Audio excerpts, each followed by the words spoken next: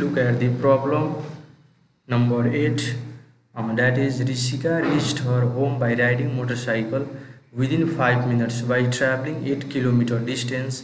Then what is his average velocity? We know that average velocity means total distance upon time taken. So in this question, Rishika reached her home by riding motorcycle within 5 minutes. Means time is given 5 minutes. So we know that time is always in second, because its unit is second, so we have to change in second.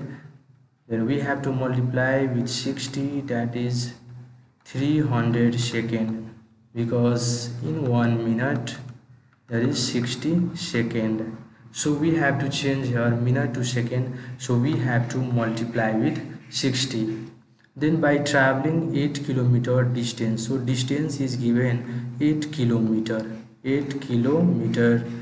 So the assignment of distance is meter, so we have to change in meter, that is 8 into 1000, because in 1 kilometer there is 1000 meter. So we have to change here kilometer to meter, so we have to multiply with 1000.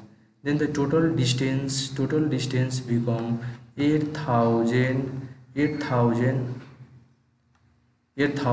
meter. What is his average velocity? We know that average velocity is given by total distance upon total time, and total distance is 8000 and time is 300.